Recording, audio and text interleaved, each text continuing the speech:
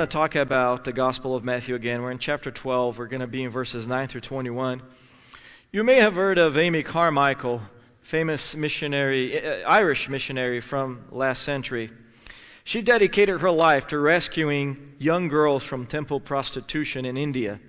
One of them, named Preena, whose parents sold to the Hindu temple, escaped and eventually found the Irish missionary, who she called Amma, the word for mother in her native language. And under threats from the religious establishment of the time and place, Carmichael founded the Dohnavur Fellowship, an orphanage where she housed some 130 other girls who would have otherwise have turned into servants of the Devadasi, the Hindu priests, against their wishes, but instead came to know the love of God through a faithful servant of Christ. Amma, Amy Carmichael, reproduced the kindness of her Savior by demonstrating very clearly that human life is more important than religious tradition, which sometimes can be deadly. In the passage we're going to study today, we're going to meet some very devoted people to a particular religious system, but who demonstrate a very low view of human life because they show little interest in the needs of a fellow man. And by recording another interaction between Jesus and the Pharisees, Matthew then contrasts man-made religious traditions with divine kindness. That's very important for us to distinguish. Man-made religious traditions against divine kindness. Now, those of us who are born again, subjects of the kingdom of heaven, have the ability to display both the hypocrisy of a man-made system and also divine kindness. One is the default reaction of our flesh and takes very little effort. Just follow your natural inclination. The other one requires the intervention from the Holy Spirit in a response from us. How many of you here know that you will never be accidentally kind? There's something we need to work at. And thankfully, those of us who have been born again, we are subjects of the kingdom of heaven. We have received the kindness of the King of Kings. Therefore, we can reproduce it to other people. And so I invite you to turn your Bibles to the 12th chapter of the Gospel of Matthew. We're going to read verses 9 through 21, and we're going to learn the kindness of our Savior. And I'll ask a question right after I read this passage so that we can sort of try to answer that question in the way Jesus does here in the text. And Matthew says this, "Departing from there, he went into their synagogue, and a man was there whose hand was withered.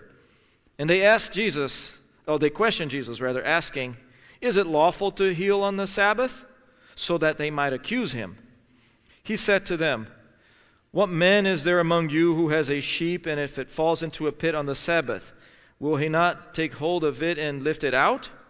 How much more valuable then is a man than a sheep? So then, it is lawful to do good on the Sabbath.' Then he said to the man, 'Stretch out your hand.' He stretched it out, and it was restored to normal like the other. But the Pharisees went out and conspired against him as to how they might destroy him. But Jesus, aware of this, withdrew from there. Many followed him, and he healed them all, and warned them not to tell who he was. This was to fulfill what was spoken through Isaiah the prophet. 'Behold, my servant whom I have chosen, my beloved in whom my soul is well pleased. I will put my spirit upon him, and he shall proclaim justice to the Gentiles. He will not quarrel, nor cry out, nor will anyone hear his voice in the streets. A battered reed he will not break off, and a smoldering wick he will not put out, until he leads justice to victory. And in his name the Gentiles will hope.'" Now, when we read this interaction between Jesus and his foes, by the way, the title of the sermon here is The Foes of the King. We're going to take 4 Sundays to talk about the foes of the king and the lessons we draw from those interactions. But this particular one here, the first one of the series, prompts us to ask the following question: when is it time? When is it the right time to demonstrate Christ-like kindness? Because that's what Jesus is dealing with here with these guys. They're saying, today is not the day to demonstrate kindness. And Jesus says, no. Every day is the day to demonstrate kindness because I am the Lord of the Sabbath. Remember verse 8, he said that. So in order for us to answer that question, first I want you to look at me with, in verses 9 through 10, What Matthew gives us here is the analysis of human hypocrisy.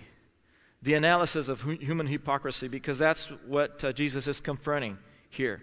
Every man-made religious system tends to place an unbalanced emphasis on tradition and compliance to rituals, which vary from extremely legalistic, like performing a number of prayers every day to appease some sort of deity, to deadly, like the atrocity of sati, for example. Those of you who don't know what that is, that's a Hindu ritual, thankfully no longer practiced, partially due to the efforts of William Carey, the father of modern-day missions. That practice demanded the burning of a widow alive to honor the deceased husband, many times against her wishes. So those are religious practices that elevate the practice and diminish the value of human life. Now Matthew exposes the evil of a similar system here at the time of Christ. Remember, the narrative moves Jesus from a field of grain to a synagogue to illustrate verse 8, which says, you will remember, Jesus proclaims, the Son of Man is the Lord of the Sabbath. Now the healings on the Jewish day of rest in this section here unify the whole scene. But Luke clarifies that the exchange takes place on a different Sabbath, not in the first one of the previous scene. That's in Luke 6, verses 6 through 11. And while in the previous scene, the Pharisees accused the disciples of Christ, this time they assault him, verbally speaking. They confront him. They accuse him of violating their silly, unbiblical rule. And according to the physician Luke, in Luke 6, verse 7, the Pharisees and the scribes watched him, not for the purpose of learning from him, but to find fault in him, which obviously they found none. But the other synoptic gospels, the first three gospels, clarify that Jesus called upon the man to come forward. So it's a very good exercise to read the same scene in the three synoptic gospels there to see how they harmonize. In this case here, he called the man forward, not because he wanted to embarrass him or expose him or anything, but because he wanted to raise a point. And he knew what the scribes and Pharisees were thinking. That's in Luke 6, verse 8. Again, Jesus displays omniscience. He knows what people think. He can read minds, and he knows what they were thinking, so he calls the man to the front. Now, to confront this silly, unbiblical tradition that the Pharisees invented, and that tradition was this. And again, it added to scriptures. You were not allowed to perform a healing on the day of Sabbath unless that person you were trying to cure faces a life-threatening situation. Now, obviously, they didn't account for miraculous healing in this law that they invented. So again, the law that they invented is if you're a medical doctor, you could not treat someone on a Sabbath unless that someone was facing a non-life-threatening emergency. Well, in this case here, this man didn't face a life-threatening situation. His problem was with the withered hand, and Jesus purposefully then calls upon the man to raise the issue. Not because, again, he wanted to confront the Pharisees for the purpose of embarrassing them, but for the purpose of leading them to the truth, because obviously they didn't know the truth. So, and the problem for them is that they knew Jesus Christ has supernatural powers, but they assigned those supernatural powers to demonic source. You can read that in chapter 12, verse 24. In chapter 10, verse 25, Jesus recognizes that the scribes and Pharisees know that this man has supernatural powers, but they say, well, he's not from God, he's from the devil. Now again, they started the gossip like that. But in his sovereignty, God allowed that man to be in that synagogue at that time to serve as a visual illustration of divine kindness. Someone receiving divine kindness on a day that, according to a religious tradition made by man, you are not supposed to display. So we have here the kindness of Christ contrasted with human hypocrisy. And according to Matthew, the Pharisees asked Jesus a question, again, not to clarify their misconception, not to learn from him, but to accuse him of breaking an unbiblical tradition, a silly and ridiculous law that they made up, for them an unredeemable sin. According to them, obviously, so much so that they called for his destruction after this whole thing. Now, but what's alarming here, church, is that we have religious people who care nothing about the predicament of a fellow human being. Did you catch that?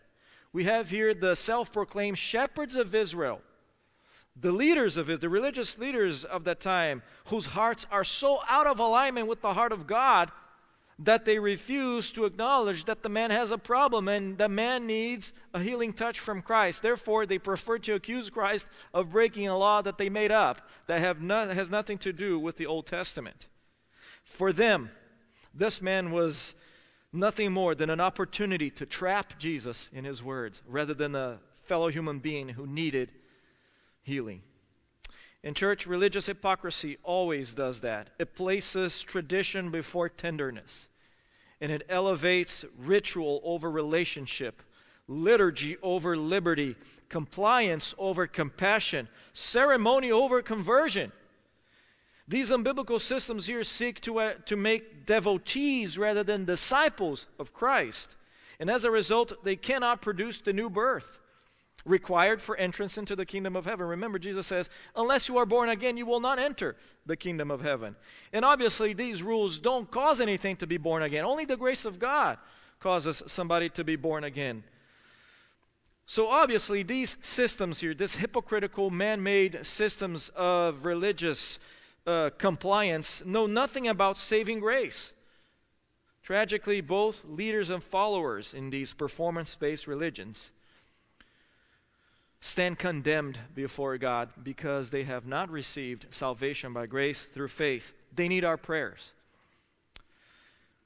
Like the Pharisees, they hate Jesus, but they're not our enemies. They are a mission field. They need to hear about the true gospel, and they need to learn about the proper view of human life. And the only way to do that is to drive them to Scriptures so that they can learn that it is always the appropriate time to demonstrate kindness to someone. It is always the right time to demonstrate Christ-like compassion to others, even though we can't perform miracles. But we are able to demonstrate kindness.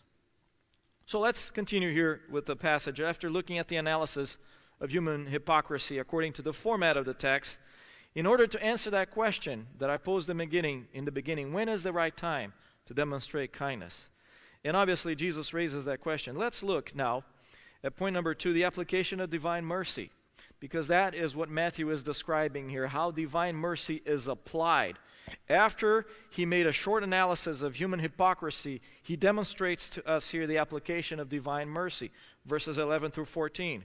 Now, members of the heavenly kingdom, you and I, born-again believers, should be known for a high view of human life, because that is God's perspective. Okay, people are made in the image of God. They're not objects like these guys in the scene here we're considering that man to be. They care nothing about the guy. They care more about the legality of Jesus performing a miracle or performing a healing rather than this is a man who needs assistance. Now, those of us who are born-again believers, we claim to be followers of Christ. We therefore need to have the same view of human life than he does, which results in the application of the divine virtue of mercy. Remember Beatitude number 5 in Matthew 5, verse 7. Blessed are the merciful. So church, it's not that we enter the kingdom of heaven because we are merciful. No, we only enter the kingdom of heaven because of the grace of God. But because we are in the kingdom, we are therefore able to reproduce the mercy that has been given to us, to other people. So, and the only way to apply mercy is between people to people. God doesn't need our mercy. We need His mercy. In fact, the difference between grace and mercy is this. Grace is when God doesn't give us what we deserve. I mean, it gives us what we don't deserve. And mercy is when it withholds from us what we deserve, and that's judgment. So, Jesus Christ is granting this man here divine mercies that's applying to him and saying, you are a sinner, but let me give you the healing touch. So for that reason, church, we, out of everybody, should be slow to pass judgment and quick to grant the benefit of the doubt, always. We should be slow to assume wrong motives and quick to assign best intentions.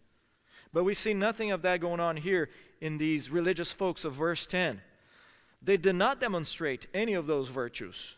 In fact, Mark points out that Jesus experienced anger and grief Jesus was angry, and he was grieved in his heart with them. That's in Mark 3, verse 5. Not because they were accusing him. See, what caused Jesus' anger and grief is not the fact that they were opposing him, but the fact that their hearts were so hardened about the needs of a fellow human being that they were more concerned about keeping a religious tradition that never even came from God in the first place.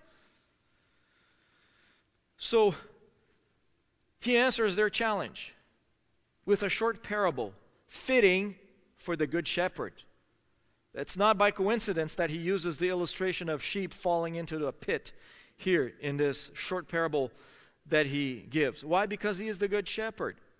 Now, consistent with every false religion invented since then, the self-proclaimed shepherds of Israel had a low view of human life and an exaggerated view of tradition. That is a common feature of every man-made religion in the world, and that is every religion except biblical Christianity. A high view of tradition and a low view of human life. Now, a brand new believer expressed that view to me one time. This was years ago. He had recently come out of Islam a few years before. He came to me for counseling because he was furious with his sister, who had also become a Christian not too long ago, but she was pregnant by her Muslim husband. And instead of rejoicing with the new life, this man referred to that baby as, quote, a little devil who should be aborted, close quote. See, in his mind, that unborn child contained the seed of an evil religion. So I walked him through the passages of Scripture that describe people as image bearers of God, and that describe that children are a gift from the Lord, and that no, that baby should never be aborted. That baby should be allowed to live. And we made progress. I got him to promise me that he would pray for the baby, pray for the mother, and pray for the conversion of the father. I told him, you came out of Islam, you go to that guy and tell him about the fact that he's in a false religion, that he needs to come to faith in Jesus Christ, instead of considering that little baby a devil who needed to be aborted. You shower that child with kindness. Now, Christ points out this type of hypocrisy here. The Pharisees, listen to this, church, the Pharisees would violate their own man-made religious system to show mercy to an animal, a source of profit. That's what Jesus says. What man among you would not go and try to rescue a sheep who fell into a pit? An animal, the sheep was a source of profit in that time. But they cared very little about the predicament of their fellow human being. And they have demonstrated that over and over again, but the type of burdens that they placed on people, which prompted, by the way, Jesus to invite everybody in Matthew 11, verses 28 to 30, come to me. Come to me, all who are weary and heavy laden, and I will give you rest. Take my yoke upon you and learn from me, for I am gentle and humble in heart, and you will find rest for your souls. For my yoke is easy and my burden is light. Church, why is he inviting people to come to him? Because he was dealing with people who were overburdened by the pressures of a false religious system that imposed laws on people that God never intended to impose. In fact, here's some harsh words from Christ to the scribes, the lawyers of the time, the religious/lawyers of the time. Luke 11, verse 46, it says this, woe to you, lawyers as well, for you weigh men down with your burdens hard to bear, while you yourselves will not even touch the burdens with one of your fingers. So Jesus, again, deals with the matter head on. He says, you are hypocrites because you require that of people and something that God never intended, and you don't even do them. That's why he says, come to me, all who are weary and heavy laden. Now, church, if you think our sophisticated, enlightened, postmodern culture is any different than that, think again and reconsider the relevance of the Bible. I'll tell you, the Bible is more relevant than today's newspaper.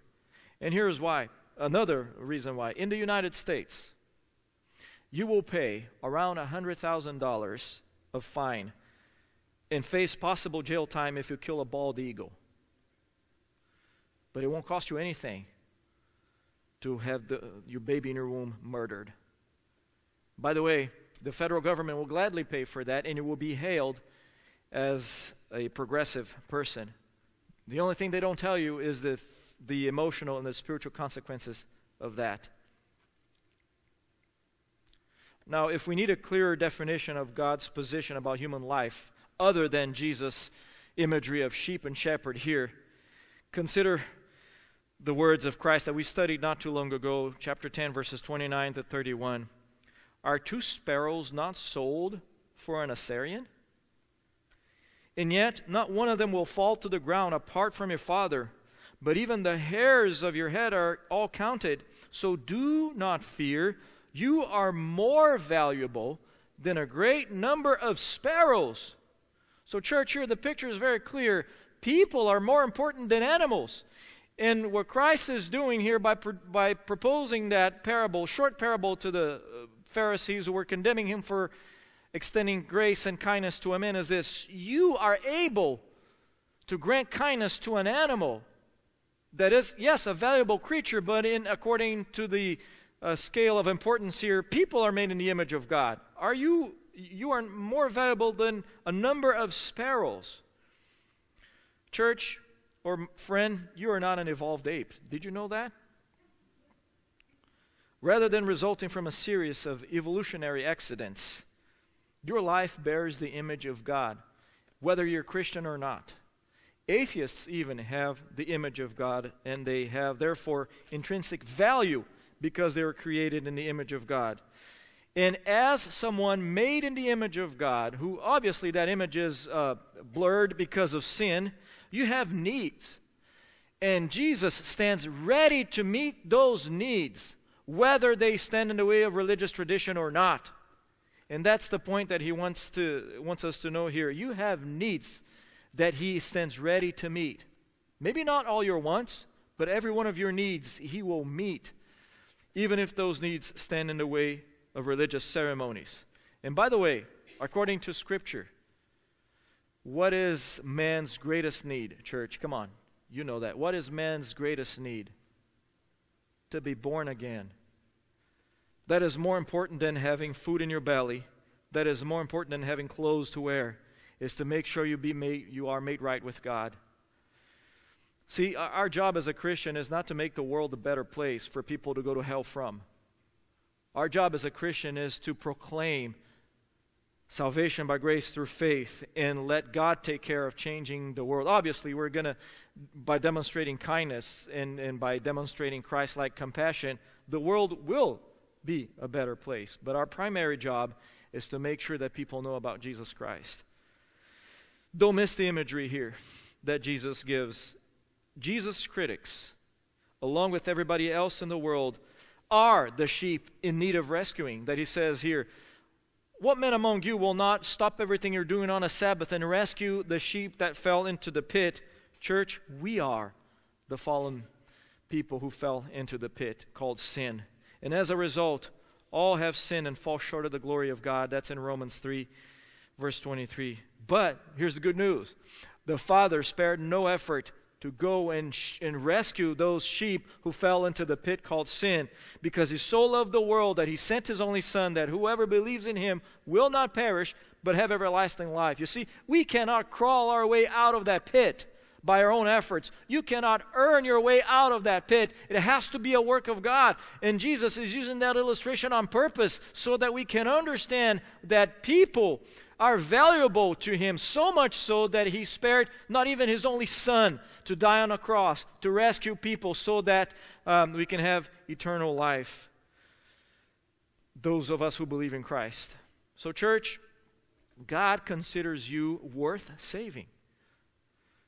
For that reason, as believers in Christ, as members of the kingdom of heaven, we should prioritize saving souls from hell before we want to save dolphins from fishing nets or turtles from plastic straws. Is that clear? People are more important. Now, Isaiah puts it this way: all of us, like sheep, have gone astray. Each of us has turned to his own way, but the Lord has caused the iniquity of us all to fall on him. Isaiah 53:6. Paul puts it this way, Romans 5 verse 8. God demonstrates his own love for us in this, that while we were yet sinners, Christ died for us. So again, church, God did not spare his own Son to redeem sinners. We should not allow religious traditions to get in the way of our compassion so that he can continue to do the job of rescuing sinners from the pit of condemnation. We don't take a day off from being Christ-like. We don't take a day off from extending mercy and grace and telling people how they can be saved. It was motivated by Christ-like love that Amy Carmichael rescued little girls from temple prostitution in India. She gave her life to that cause. It was motivated by Christ-like kindness that William Carey fought for the end of widow burning in India. He's the father of modern-day missions, a British guy. Look at verse 12 again. And answer with me, church. When is the right time to demonstrate Christ-like kindness? Now. Now is the time. Yesterday, tomorrow, Sunday only? No. Every day except Sunday because we're in church? No. When you feel like it? No. When people earn your kindness? No, because you didn't have to earn God's kindness. It was given to you by his grace. Now you extend that same grace to others. We fix our eyes on Christ, the author and the perfecter of our faith, according to Hebrews 12, verse 2. And to prove his point, this is what he did.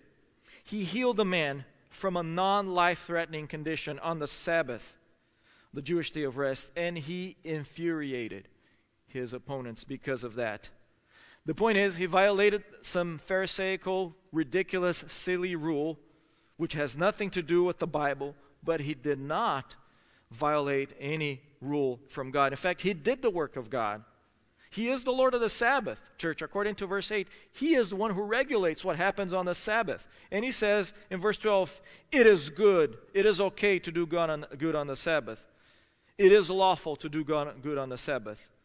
And for that, we can obviously come to the conclusion that every day is day to do good. Every day is the day to demonstrate kindness to someone. So if you've been holding on, if you're withholding kindness from someone, stop that. Today, this afternoon, demonstrate kindness to someone. Now, if you need further proof from God, if you still wonder how God would answer that question that we asked in the beginning, and it's in your notes there, when is the right time to be good or to not to be good, because we're never good. When is the right time to do good, to extend kindness? Here's what the Word of God says.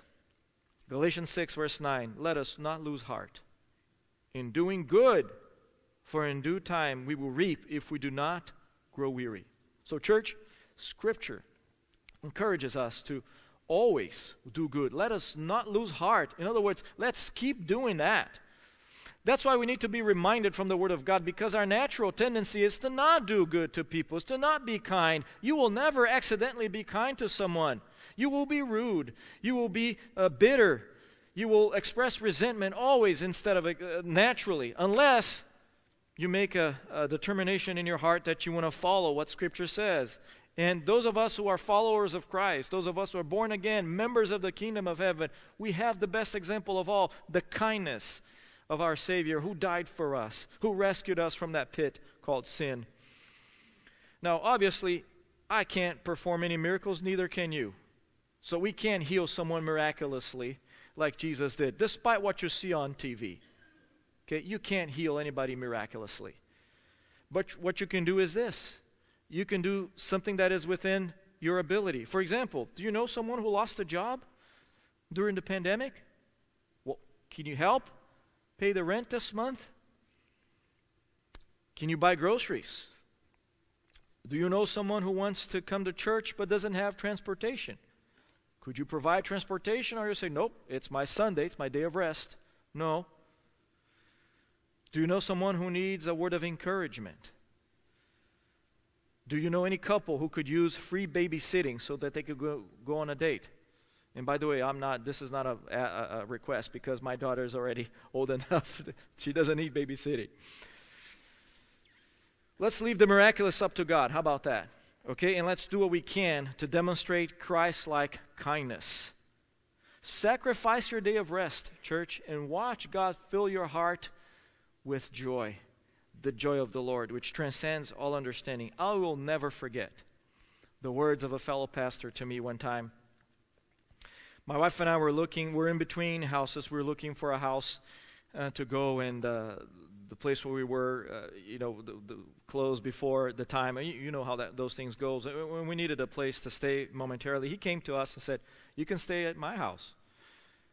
And when I sat down with him to sort of, okay, I'll pay you rent, utilities, and all of that, he said something I'll never forget. He said this, quote, "Brother, stay at my house as long as you need and pay me nothing. Don't take that joy from me." Close quote. I'll never forget. And I've tried to reproduce that ever since. Now the scribes and Pharisees, look at verse 14. How that whole thing ended. How that discussion, very short discussion, ended. The Pharisees went out and conspired against him as to how they might destroy him. Now they've determined in their hearts that Jesus deserved to die for breaking their silly law, and because also they believe his power came from Satan. Again, we will see that next week, but if you look at verse 24, they say, well, he does all of these things by the power of Satan. So they determined that he deserved to die.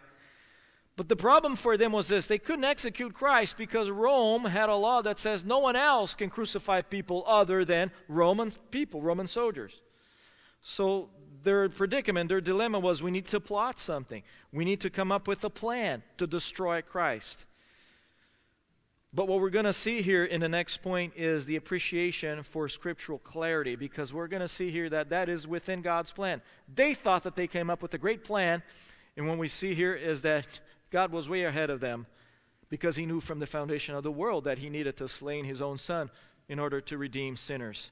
So after we looked at the analysis of human hypocrisy in this text, the application of divine mercy, in order to answer that question that we asked in the beginning, we're going to look at the appreciation for scriptural clarity. And I want you to see the perfect clarity from the Word of God, the harmony between two testaments here, and some other lessons we will learn here. Verses 15 through 21. Because what Matthew is doing, he's quoting from the Old Testament. Now, as the Lord of the Sabbath and one with the Father, Jesus possesses the divine attribute of omniscience. Okay? That is to say, he knows all things. Now, only God has that attribute. I know some of you may think you do, but it's only God that has omniscience.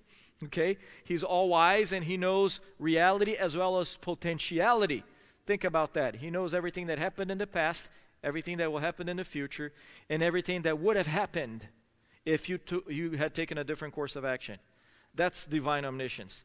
The Bible says Jesus knows what's in their hearts. Jesus knows exactly what they're thinking. It's not because somebody gave him the heads up. No, it's because of divine omniscience.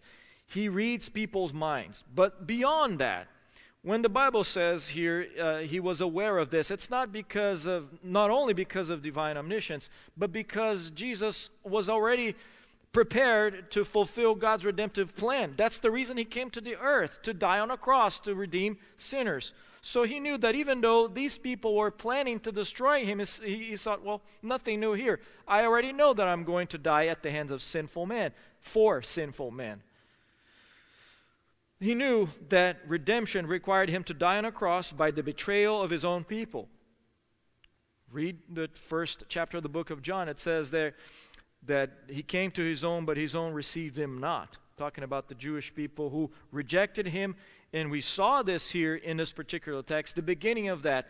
The religious people of Israel of that day, the shepherds, the self-appointed shepherds who represented the national unity of the country, rejected him. And we will see that plan, that the plot that they have developed play out all the way to the end of the book. But again, in their minds, they concocted this great plan to execute Christ, but in the mind of God, no, you're just being an instrument in my own hands. Again, Matthew is not doing a word-for-word quote of the passage in Isaiah. By the way, that passage is Isaiah 42, verses 1 through 4, if you want to write that down. And this is not a word-for-word quote, and that's known as the suffering servant passage. Now, Matthew is explaining, so the Bible explains the Bible. Don't you love it when that happens, when the Bible explains the Bible? So Matthew is giving us the explanation of that passage in Isaiah. But before we even get to that, listen to verse 15 again. Jesus withdrew from there. Many followed him, and he healed them all, and he warned them not to tell who he was. Stop right there. Many people ask at this point, why? Why is he doing that? And you will be surprised at how much you will know if you just keep reading. Because verse 17 answers that question. Why in the world would Jesus tell people to not tell everyone who isn't he all about announcing the kingdom? Hasn't he come here to proclaim the kingdom, and he's telling people not to tell who he was? Listen to verse 17. The purpose is, this was to fulfill what was spoken through Isaiah. So the purpose of Jesus doing what he did was to fulfill Old Testament prophecy, which Matthew explains what this is all about. And I want you to pay attention here to verse 18. He shall proclaim justice to the nations, or to the Gentiles. So church, the purpose of God is that Israel would have rejected Christ so that he can proclaim the gospel to the Gentiles as well. The disciples did that. They proclaimed the gospel to the Gentiles. And you can thank God for that, because those of us who are Gentiles, non-Jews, have come to Christ because of God's divine plan. Now, the Pharisees, again, may have thought that this was all their idea. But let me clarify something to you here from the Word of God. Again, from the book of Isaiah. They thought that they were the ones who provoked or to cause Jesus to die. But it was the Lord who was pleased to crush him, putting him to grief. If he would render himself as a guilt offering, he will see his offspring. He will prolong his days, and the good pleasure of the Lord will prosper in his hands. That's Isaiah 53, verse 10. So did you catch that, church? Men didn't kill Jesus, really. Obviously, they used their hands to do that, but it was God. It was the Lord who was pleased to crush him. The Bible says it was a divine plan from the beginning that the Father would crush the Son so that you and I wouldn't be crushed forever. See, even the opponents of the gospel serve God's sovereign purposes when they think they are causing harm. And of course, God will hold each of them accountable. But let me ask you again, church, who killed Jesus Christ? Before you answer this question, let me read you some more Bible verses. And you might want to write them down so that we can appreciate scriptural clarity here. Romans 8, verse 32.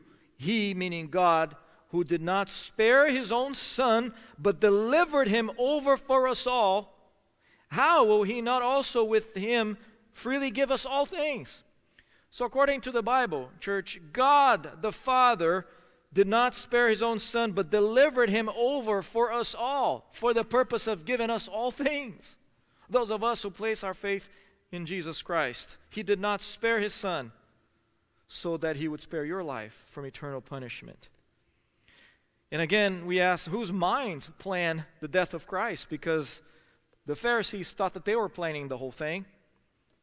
Peter helps us answer that question in Acts 2, verse 23 in his famous sermon. He said this man, meaning Christ, delivered over by the predetermined plan and foreknowledge of God. Did you catch that? By the predetermined plan and foreknowledge of God, you nailed to a cross by the hands of godless men and put him to death. So who killed Jesus? God the Father. How did he do it? By the hands of godless man. Why? To give us eternal life. Because otherwise we would still be in the pit of sin. The Good Shepherd stops everything to go rescue sinners from their life of sin, and that's you and me.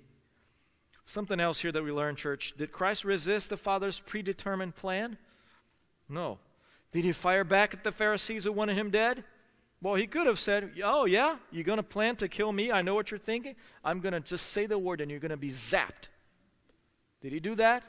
No. Why? He just withdrew from the area. Why? Because he had people to save. He had more important things to accomplish than to engage in an argument, in a debate with these guys. He continued his ministry until the appointed time of his crucifixion, which, by the way, he endured voluntarily. In case you didn't know that, this is what he says in John 10, verses 17 through 18. For this reason the Father loves me, because I lay down my life so that I may take it again. No one has taken it from me, but I lay it down on my own initiative. I have authority to lay it down, and I have authority to take it up again. This commandment I received from my Father. So Jesus voluntarily went to the cross so that he would save you and me from sin. And he endured the cross, obviously, with agony in his heart. But for the joy set before him, according to the author of Hebrews, chapter 12, verse 2. Therefore, church, according to Matthew, the suffering servant passage, that's Isaiah 42, verses 1 through 4 here, reveals much about the character of Christ. He's gentle in heart. He's humble. He's not going to quarrel. He's not going to cry out. He's not going to argue because he's gentle and humble in heart.